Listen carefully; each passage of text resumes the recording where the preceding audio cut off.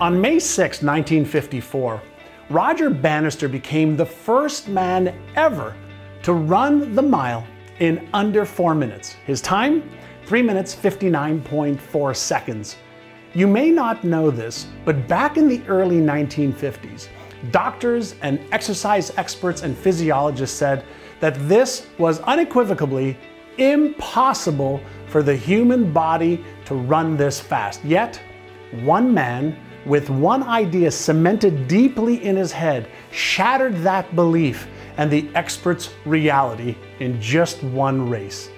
In the 1940s, the mile record was pushed to 4 minutes and 1 second, where it stood for 9 years. But this also means that for all of the time before that, hundreds of thousands of years since man has been on the earth walking, no man or woman has broken this elusive 4-minute mile barrier. Was it a mental barrier? Was it an emotional barrier? Or was it really a physical barrier as the experts suggested? Let's look at how Roger Bannister shocked the world and made everyone revise their beliefs like that about what is possible. Just 2 years earlier, at the 1952 Helsinki Olympics, Bannister set a British record in the 1500 meters. Yet that wasn't enough to win the race. He finished in 4th place. On May 2nd, 1953, a year before he broke the mile record, he made an attempt to break that 4-minute mile record, and he failed. He ran the mile fast in 4 minutes, 0.36 seconds. And here's what he said after he tried so hard and failed to break the record. He said, "This race made me realize that the 4-minute mile was not out of reach." And he said he wasn't going to quit. He said that not achieving his goal strengthened his resolve to be the world's first 4-minute miler, and he kept training and focusing on this goal, that vision, and the prize. Most people don't know this, but in 1946, Roger Bannister began medical school in Oxford, where he had won a scholarship. And every day during his lunch hour, he paid 3 pence to enter Paddington Park, near the hospital where he worked, just so he could practice some running. At that time, Bannister was not a talented runner. He had, they say, an ungainly walk and barely made the Oxford 3rd team on track. On March 22nd, 1947, however, he was running as a pacer for members of the 1st team at Oxford in the mile race against Cambridge. And instead of stopping as a pacer, just keeping the other runners on pace like he was supposed to, he kept on running, not only completing the course, but winning by 20 yards with a time of 4 minutes and 30 seconds. Now, once he discovered that he enjoyed running, that he was good at it, he practiced and competed and got better and better until 7 years later, he broke the long-time record. Now, here's where it gets interesting.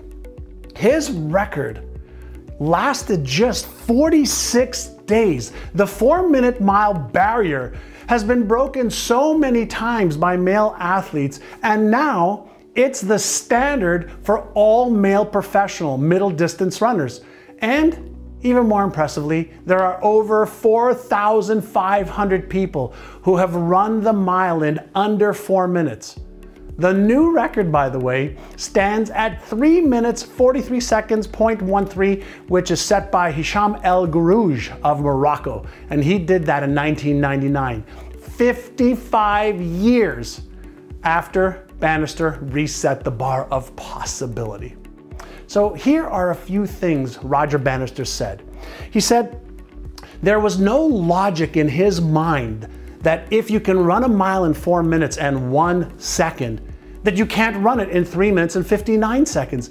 He knew enough about medicine and physiology to know that it wasn't a physical barrier, but it was a psychological barrier, he said. Here's my question for you. Is there something in your mind right now that seems and feels real to you about something you cannot do or achieve? Yet, with careful review, you'll notice that it's just a psychological mindset issue or an emotional barrier versus a real problem. Roger Bannister went on to say, as it became clear that somebody was going to do it, he decided that he would prefer it to be him. Well, with this type of thinking, I ask you, why not dig deep and rise to your fullest potential? Why not challenge your beliefs, challenge your habits, challenge your assumptions, and release the stories and excuses that are holding you back from winning your gold medal, from rising to your best performance ever? Another thing that Roger had going for him was an Australian man by the name of John Landy, who was also a middle distance runner. John Landy, by the way, was the second man to accomplish the mile in under 4 minutes. And it was their rivalry and their competition that caused both of them to rise to greater levels of success than if they had not had someone else to push them, to motivate them, and to drive them forward.